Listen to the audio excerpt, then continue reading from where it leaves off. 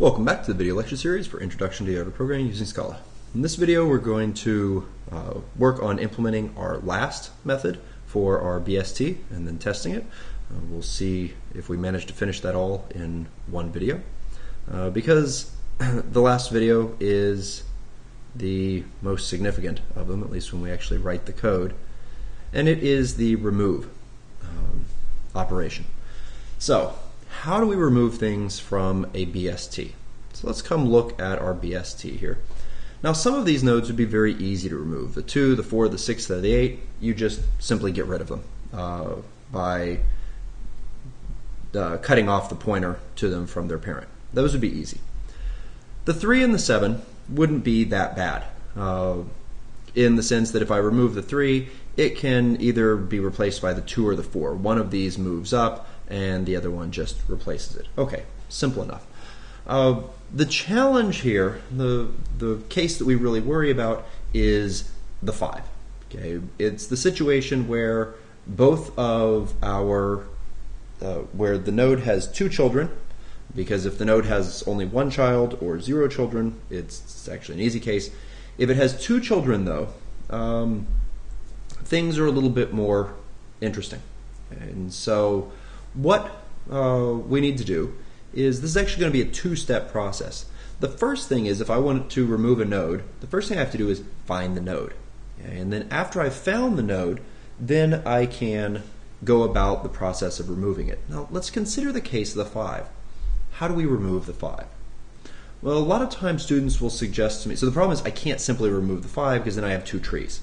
Okay, so I somehow need to make this into one tree that includes both of these subtrees, and I need to make sure that whatever results from this has the property that it satisfies the ordering of a BST. Okay, so that things to the left are less and things to the right are greater. For example, I can't pull the 3 up and push the 4 under the 2, because then the 4 would be on the wrong side of the 3. Sometimes students will give me the suggestion, well, you could take this whole subtree and stick it down over here, or you could take this whole subtree and stick it down over here. The problem is doing either one of those causes the tree to become unbalanced. And a balanced BST has operations that take order log n time.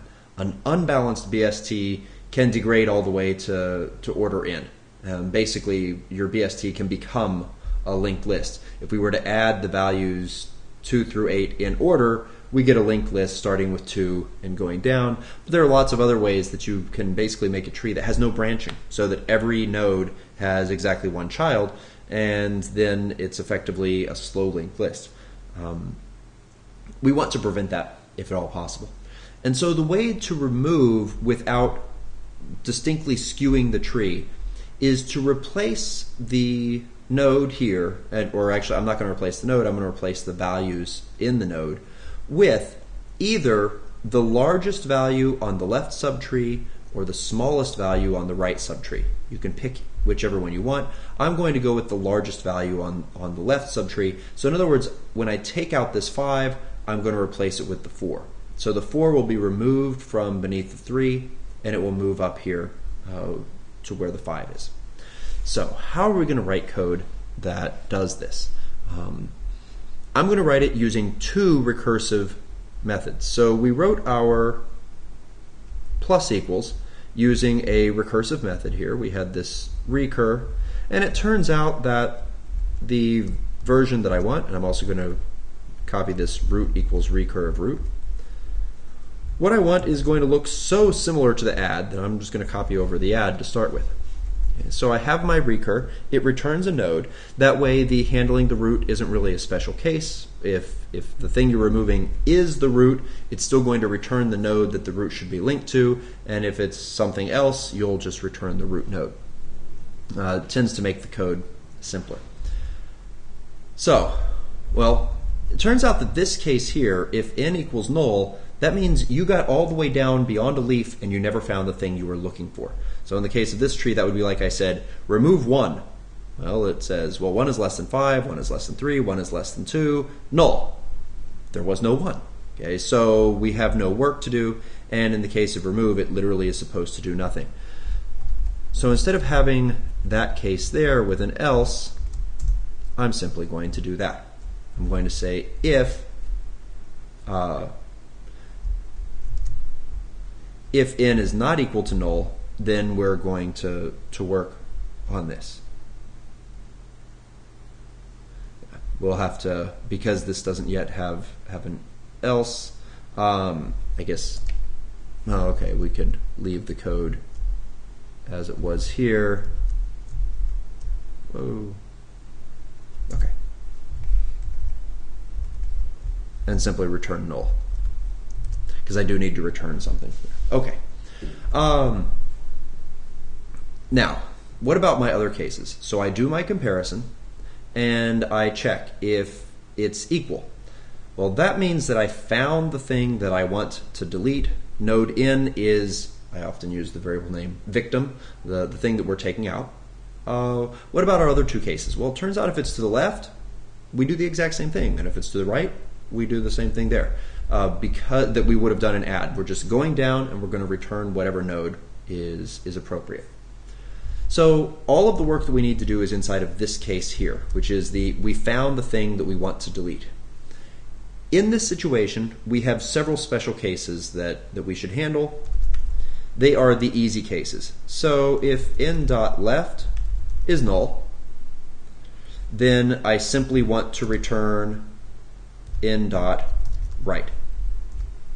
Else, if n.right is null, return n.left. Else, you have two children.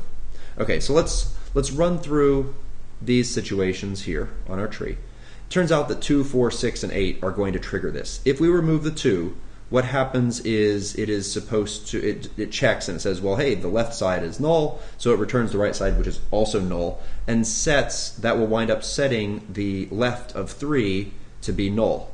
And to understand that, remember that whatever this recursive call returns when we went down to the 2, that is going to be the new value of the left of the 3. So we build back up the links as we pop back up the call stack, and that's how recursion makes this simpler. So when I get to the 3, I don't have to remember, oh wait, this assignment should happen on the left child, not the right child, etc. The call stack was remembering that for us. So in one simple case, so if the 2 had one of its children, it would return a pointer to that 1. In the case where it has none, it winds up returning one of them, which happens to be null, and that's fine. So those are our easy cases. What about the case that's not easy? What about when you have two children in there? So this would be removing any of these from here. Well, we said that the rule that we're going to do is we are going to return the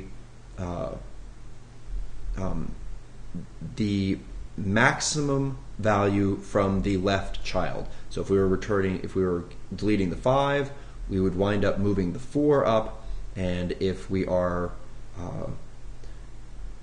deleting the 3, we would move the 2 up, because the 2 is actually the maximum child. Similar to if we were doing the 7, we would do the 6. So what I want to do is I want to write another recursive function that what its job is it's supposed to run down the, so we're going to pass it the left child of our victim, the thing we're removing, and it is supposed to run down and find the largest thing. So it's supposed to go right, right, right, right, right, however far this subtree goes. When it finds the thing there, it needs to get the 2 values from it so that it can return them back so that we can come into here and reset the key and the value.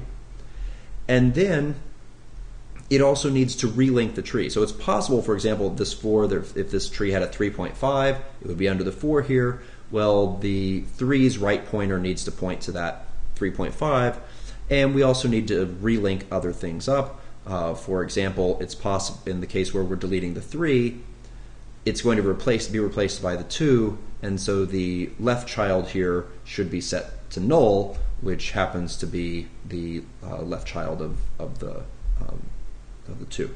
And, okay, so let's start writing some of that code. So in this case, I am going to set in dot left equal to remove max of in dot left. Okay, so in is our victim, which I haven't written this yet, and actually this is not, can't be written quite this simply. Val k v node in dot left equals node in dot key equals k in dot value equals v. This recursive function is going to return three things to us: the key and the value of that maximum thing on the left child, because we are calling it on the left, and so it's going to run all the way down. It's going to give us back the key and the value, and it's also going to give us back the node that we are supposed to be linking into. So let's go ahead and let's def remove max.